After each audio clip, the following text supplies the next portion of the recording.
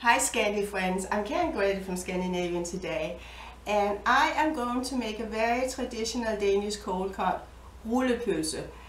And of course in my childhood we always bought it from my uncle. He was a butcher and he had all kinds of delicious cold cuts. Now I can't buy it around here, so I have to make it myself. So let's start it. I am going to use a piece of pork loin, and it weighs about 3 pounds. And the first step is to slice it, and I slice it about a 1/3 inch thick. So here we, and of course after I've sliced it I can then add the spices. So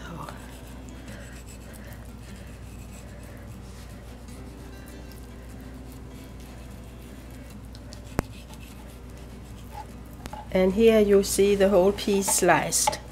Alright, so now let's add spices. And I'm going to sprinkle the meat with the following: 1 tablespoon of salt, 1 teaspoon of pepper, of course I'm going to mix it all together, 1/2 teaspoon of marjoram, and 1/2 teaspoon of allspice, and then we have 1/4 teaspoon of cloves. So just mix it all up, and then I can sprinkle it on the meat. So here we have the sliced meat, and now I'm sprinkling 2 small packages of gelatin on the meat. Just make sure it's evenly distributed all over the meat.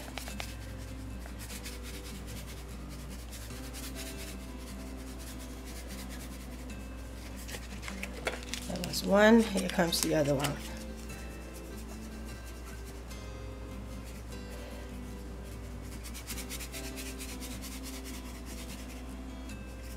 Okay, and now I'm going to add the spices.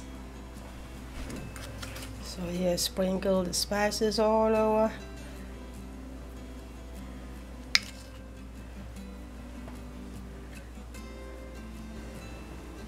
Okay, so here we have all the spices as well as the gelatin on the meat, on the inside of the meat.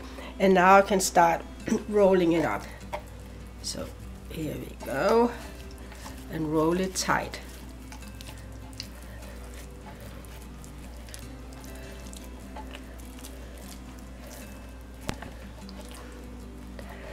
And I now have to tie it with a rope to keep it together.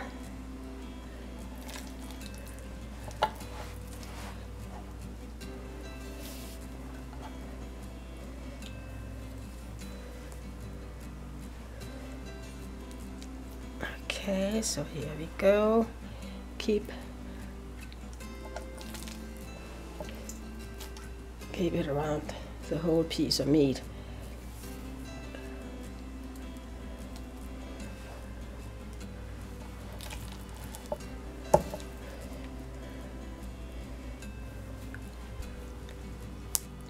And I tied it all up, and now I can put it in the brine. Mix the ingredients for the brine. I'm going to use 4 cups, approximately 4 cups of water. You might need about 5 cups, 4 to 5 cups I would say.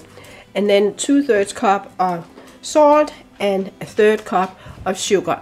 But first of all, I'm going to dissolve the sugar and the salt in a little bit of hot water.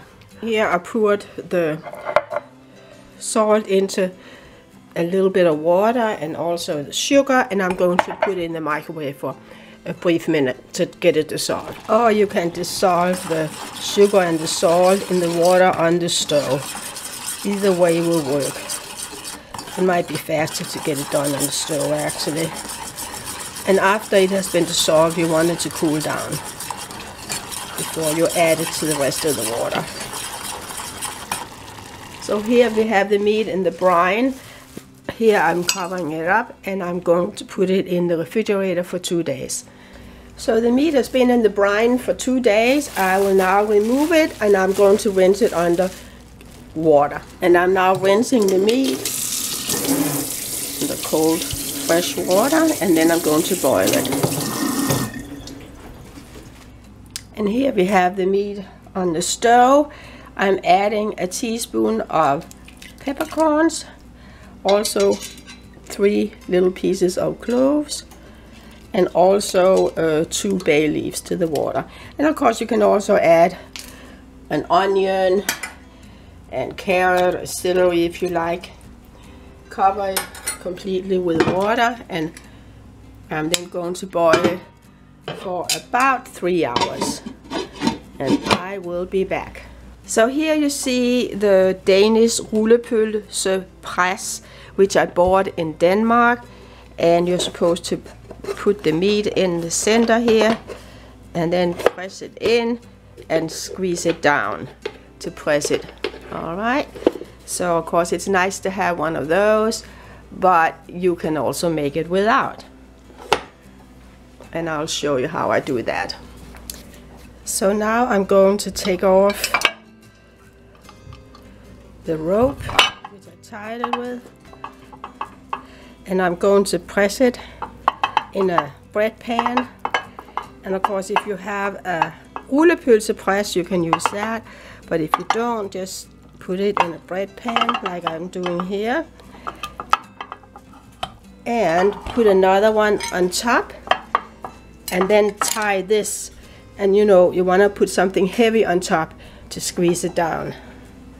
And actually also I tied on a little rope here to make sure it stays there, okay?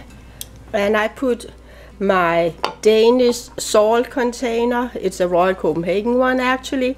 I put that in here in the, and of course you can use anything heavy on top. And then I want to put it in the refrigerator, make sure it cools down and it gets pressed.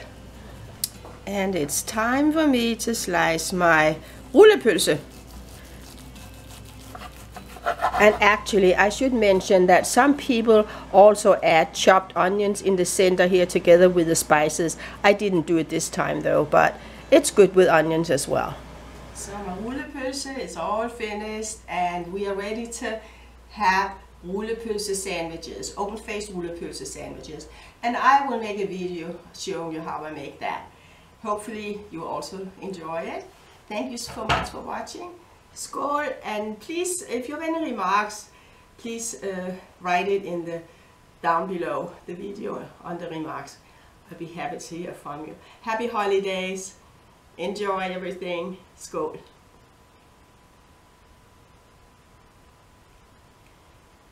Happy holidays. God jul.